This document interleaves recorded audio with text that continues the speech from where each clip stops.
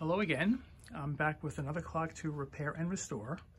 I located this one at a local flea market antique store, and it is a General Electric Telechron Mantle clock. On the front it just says General Electric, but there's a plate on the back which reads Telechron. And I looked up the history on this particular clock. The model is the Geneva. They were manufactured in 1930 and 1931. The 1930 model has General Electric and Telechron written on the front. The 1931 model dropped the word Telechron from the front.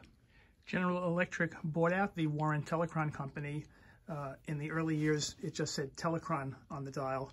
Once General Electric bought them out, they added their name to the front, and for a while clocks would say General Electric and Telechron. And eventually, GE dropped Telechron from the front dial.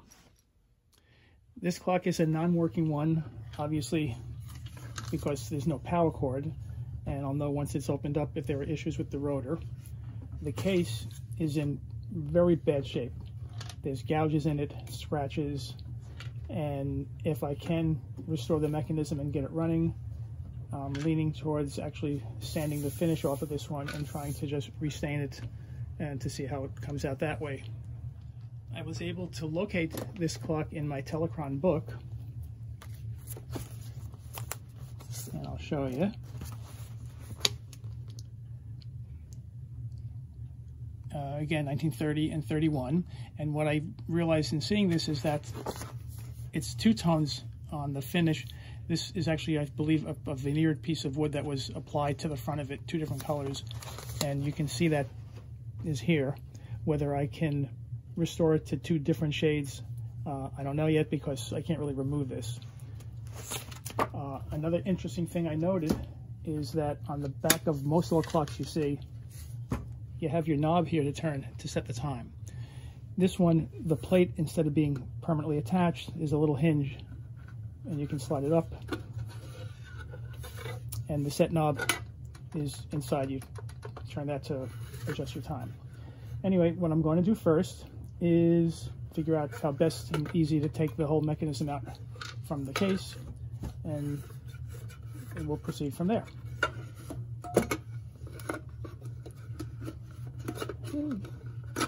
There we go. What I'm seeing when I look inside are three screws. Hard to see, but there are nuts on two of them. One of the screws is missing a nut. And I believe once I remove those, the whole mechanism should just slide out of the front of the case. So I'll undo those, and then I'll come back. I've removed the two nuts, and we'll see if I can slide the whole thing out now.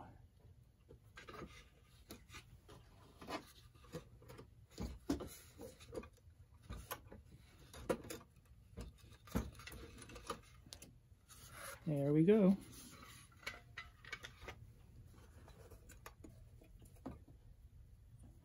And here we have a wire nut from when there used to be a power cord. Don't know if there's another one in here. Nope. The wire looks nicely intact from the coil. The rim is secured to a back plate here. Some tabs are bent over the edges, so I have to undo those first. Remove the dial, the glass, and then the hands.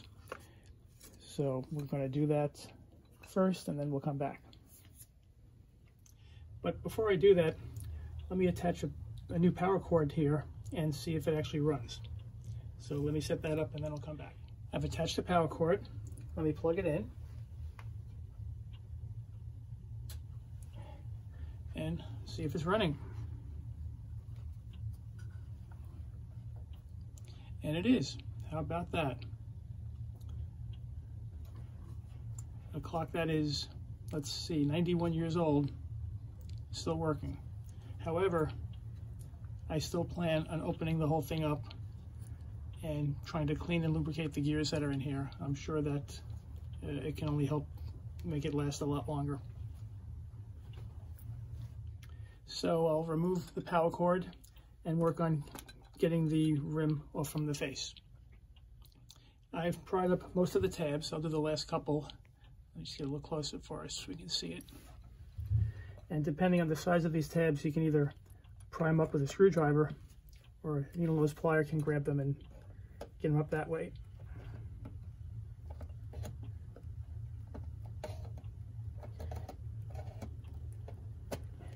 And let's see if it'll pop off easily.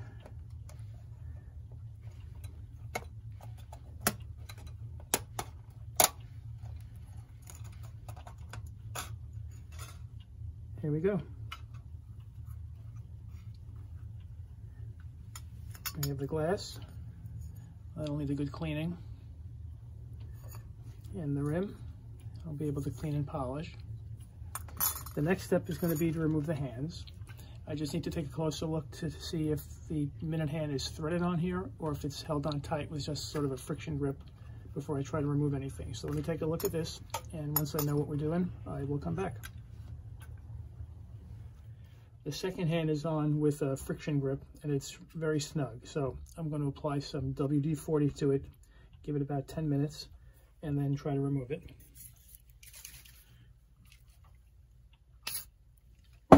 Just brush a little bit around the stem.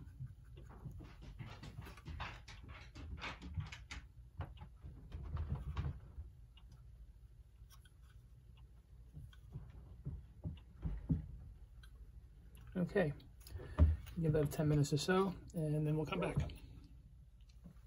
It's been soaking a good 10 minutes, and I'll see if I can just kind of tease off the second hand here.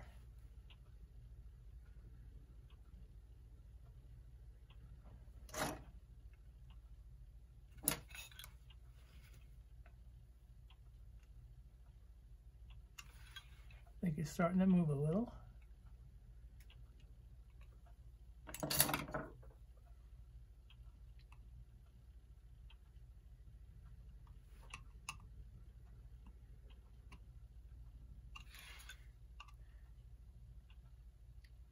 This is a tight one.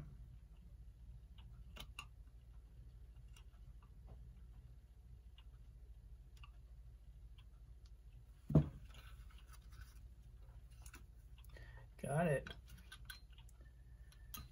Okay, I'm just going to go ahead and lubricate the stems for the minute and hour hand. I'm just going to assume they're on real tight as well, and then I'll come back.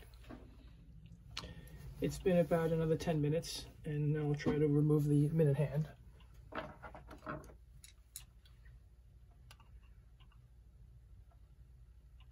Oh, very good. That came right off. See if we get lucky with the hour hand, but to protect the dial from scratching, I'll slip a piece of cardboard under here.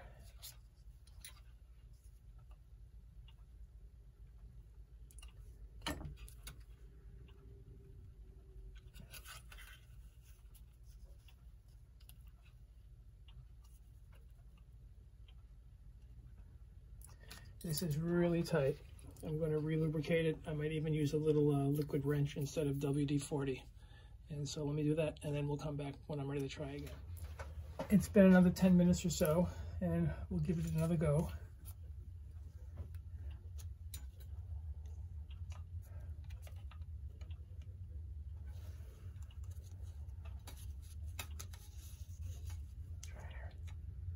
Oh, look at that, popped right off. Very good. Now the dial should come out.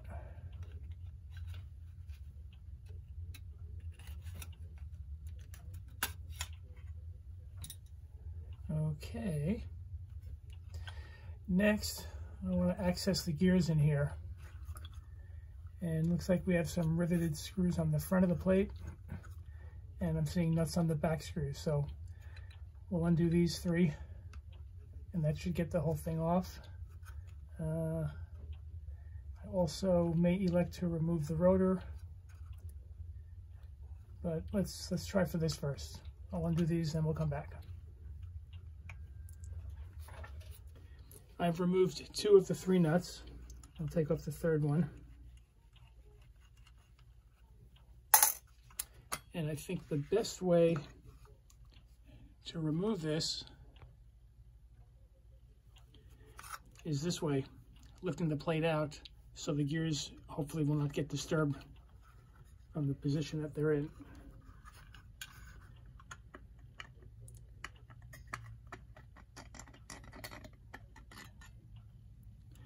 Here we go. That's not too bad at all. A nice simple design. And what I like to do now, and what I recommend anytime you try to restore a clock, I'll start to take photos of this, and as I remove each gear, I'll take a photo so I have a good record of the position that they're supposed to go back together in. So let me start on that, and once I have that done, we'll come back. One thing I have to do though before taking off the gears is the gear that is part of the set knob, which is back here to set the time. I have to remove this knob on the back in order to slide this whole stem and gear out of here. So I'm going to take this off first. To do it, you have to grab hold of the stem with a vice grip.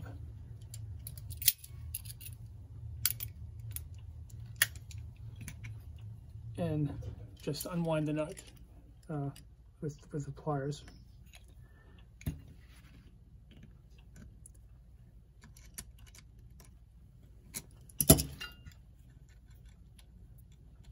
Okay.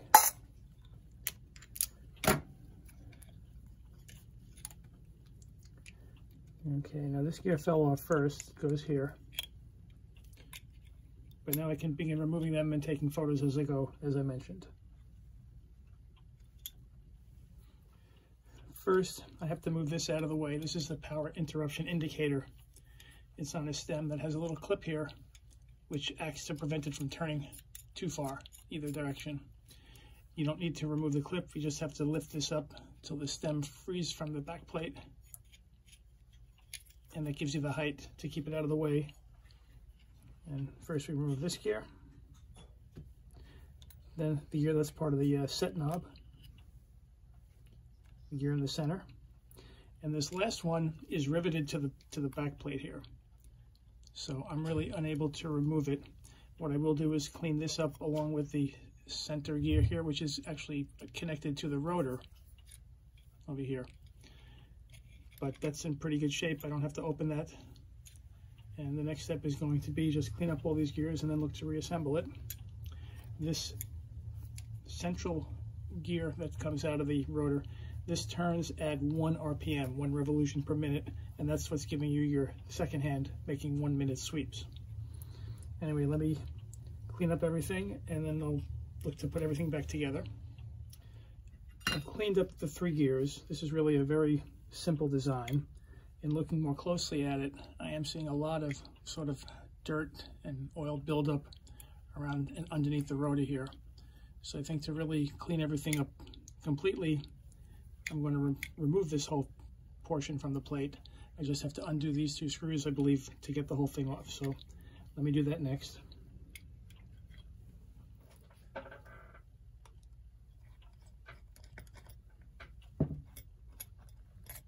There's one.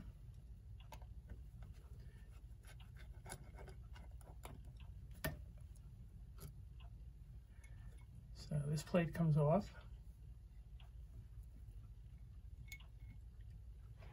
And here we go. You can see just how gunked up that is in there. So I'll clean all of this off. Clean the inside of the plate here. And then we'll come back once that's all taken care of. I've cleaned up the rotor. I've also lubricated the gear with some synthetic clock oil. I've done the same to the other gears. This plate's cleaned up. And now I'm just going to reassemble everything.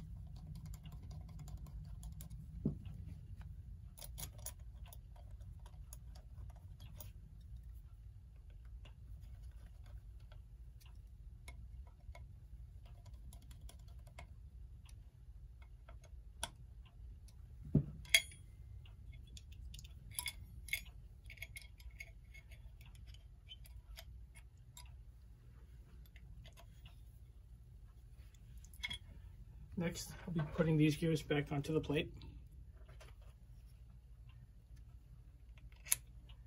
That one, the set knob gear.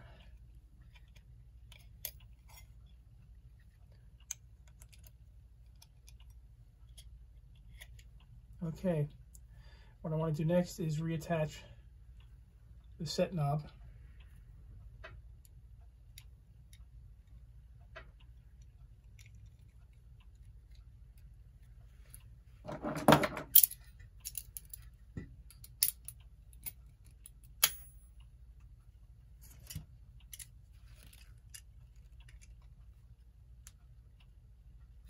Okay. Okay, the next step is going to be reattaching this plate over the gears.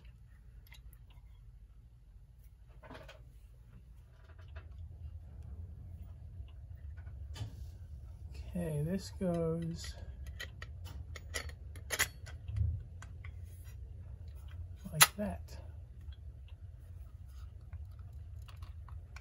We're in. Now I have to attach the 3 nuts on the back here. I'll do that and then come back. Okay, this is secured. The next step would be to seat the dial, the hands, the glass, and the rim. But when I was cleaning up the hands, I noticed that I guess some of this 90-year-old paint appears to be on here, and it flaked and kind of scraped off very easily on both the minute hand and the hour hand. The second hand, it looked as if it was covered in some kind of a varnish. It's hard to see, but that seemed to be scraping off as well. I'm going to see if I can clean all of it off. If it's brass underneath it, I might be able to polish it up. If not, I may just try to spray paint it. I'm also going to repaint these hands as well. So let me get to work on that. I should also mention that I already cleaned the dial, polished the rim, and cleaned the glass. So when I come back, I'll be ready to put the dial with the hands, all that back onto here. I was able to clean up and polish the second hand. It came out rather nice, as well as paint the hour and minute hand. And now we'll put everything back. Start with the dial. And first, the hour hand, and to synchronize it, you want to put this on the 12.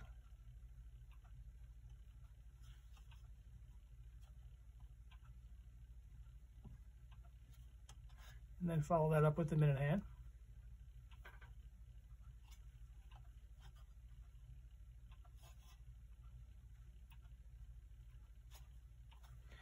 And last, the second hand. Next, I position the glass over it, the brass rim, and then I have to bend the tabs back on the other side of the plate to get it to stay. So I'll do that and then come back. Everything is back together. And what I want to do is reattach a power cord here just to check one more time that it is still running. So let me hook up the cord and we'll come back. The power cord is attached and it's plugged in. I'll turn it on. And it's still running. So I can put this aside for the time being and get to work on restoring the case. I have to decide which way I want to go with it. I pretty much have 3 options when it comes to trying to restore the case. One is to go over the whole thing with Howard's Restore Finish, but this is so beat up looking, so scratched and gouged that I don't think it would improve it all that much. The second option is to strip it with sandpaper, and this is such a large piece that it would be an awful lot of work. Also difficult because there's so many carvings and edges to it. It's tough to, plus you have this veneered piece on top. It'd be difficult with sandpaper. The third option is to just strip it with something like this, Citrus Strip. It's supposed to remove both paint and varnish, as well as wood stain. So what I think I'm going to do is test it. I'll put some of that on the back here and let it sit overnight and see if it strips a small area clean enough to warrant doing the entire piece with that. So I'll do that, and we'll see what we have come morning. I've applied a little bit to a small area here, and as I said, we'll just let that sit overnight and see how much of it scrapes off come morning. As you can see, I have completed the restoration on the case. I ended up not using the paint stripper. I wasn't happy with how it came out on the back, and instead I just sanded it down by hand, and then I used a light oak stain on it. And apparently, because there's different types of wood putting this thing together, it picked up the stain in different degrees. It's much darker down here than it is here, and this piece of veneered wood in front is even lighter. Once it was stained, I then gave it several coats of polyurethane, and I think it's looking pretty good. I also did the back, and the plate on the back was kind of scratched up, so I painted that as well. And what I'm going to do next is insert the clock mechanism back into the case, attach the new power cord, and that should pretty much complete it. This is the before.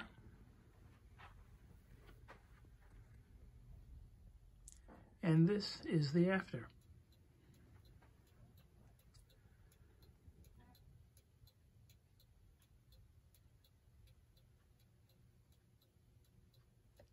Here's the finished product up and running.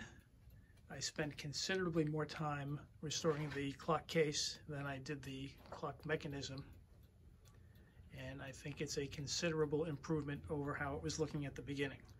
That's about it. The General Electric Telechron Geneva, which is from 1931. We're looking at a 91-year-old clock. I hope you enjoyed the video. Feel free to check out some of my others. And again, that wraps it up. Bye for now.